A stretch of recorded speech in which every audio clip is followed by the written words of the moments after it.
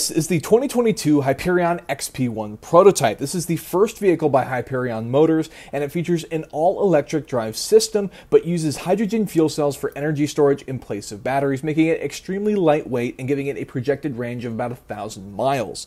It features extreme styling with a glass canopy, but those flying buttresses in the back actually contain solar panels that move and follow the sun.